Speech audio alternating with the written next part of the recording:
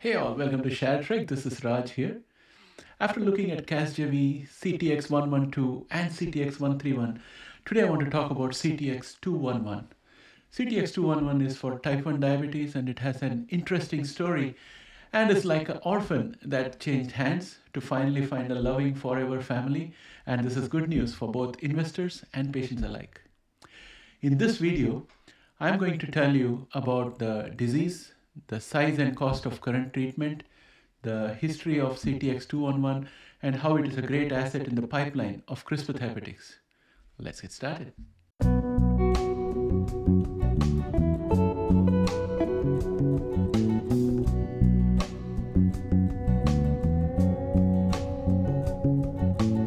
Welcome back.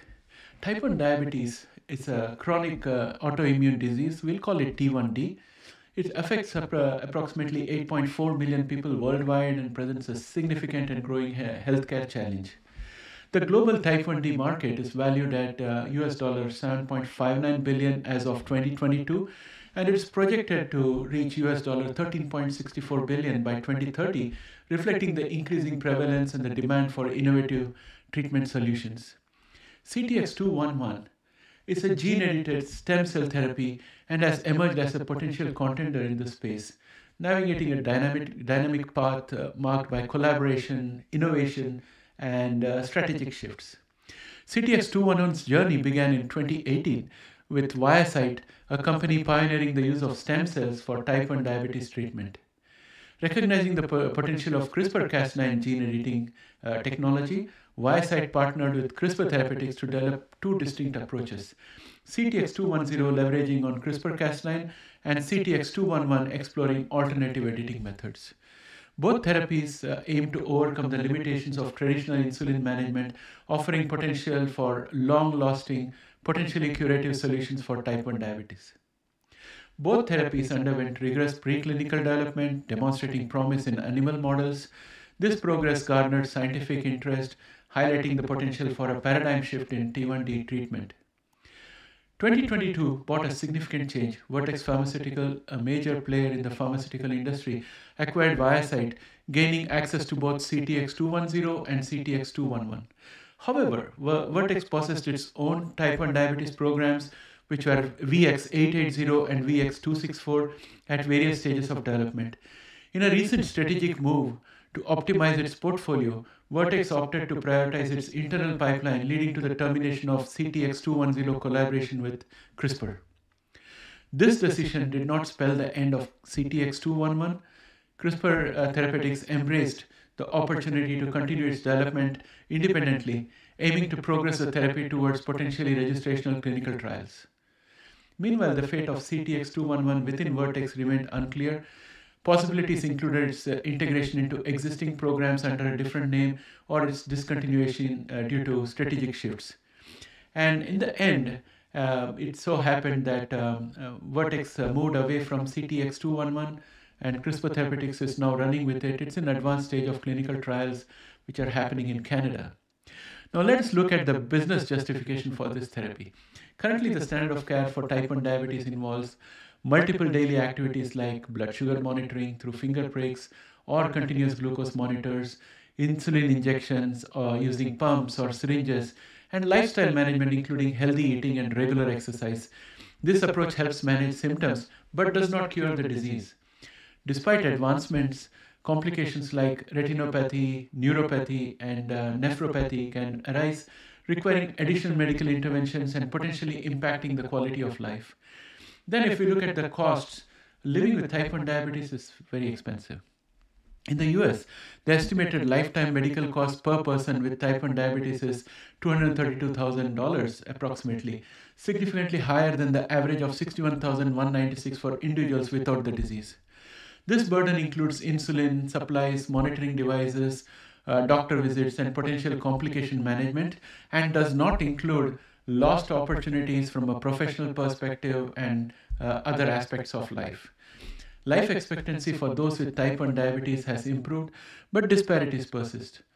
While advancement in diagnosis and management have narrowed the gap, individuals with type 1 diabetes still have a life expectancy of 7 to 10 years shorter than the general population.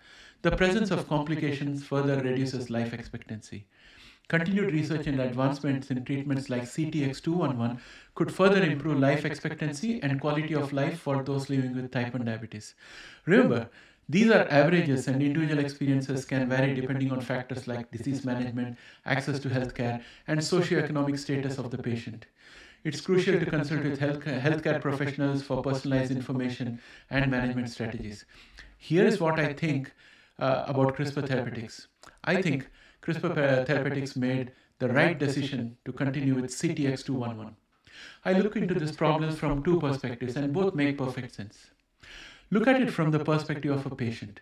A cure for type 1 diabetes would save lifetime expenses that could be as high as $250,000, and additionally save them the pain and discomfort of the condition, and at the same time help open up personal and professional opportunities that they could not target before. On the other hand, CRISPR Therapeutics has been doing the hands-on work on CTX211 all the while, and the product has advanced into advanced clinical trials and is doing well. This means that the product cost has been subsidized substantially by partners who have now backed out.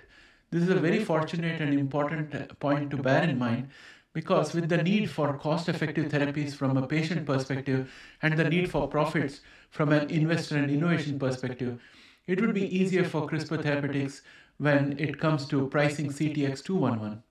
A great price point can enhance uptake and bring economies of scale that may exist. And also, if you look at the recent developments where the government has put a price control on insulin, it's going to make insulin manufacture not as profitable, and there are many companies that would find alternate therapies to be more profitable and may move out of the insulin manufacturing business. And along with this, the government, when it looks at the CTX211 therapy, it can see a lasting relief in terms of once and done kind of therapy. So all of the current developments, whether it is the Inflation Reduction Act and the resulting $35 insulin, or the once and done promise from CTX211, everything works in favor of CRISPR Therapeutics and increased uptakes for CTX211. So with that, my friends, I would like to end my analysis here. And I hope this gives you an evolving and comprehensive appreciation of CRISPR Therapeutics. I'll be covering the other advanced pipeline candidates in CRISPR Therapeutics as well in my subsequent videos. And here is how you can help the channel. If you like my videos, please press like, as it helps with the YouTube algorithms. Drop a comment, that helps too. If possible, please subscribe, as it is absolutely free and will immensely help this channel. Thanks for watching. Thanks and have a great day. Bye for now.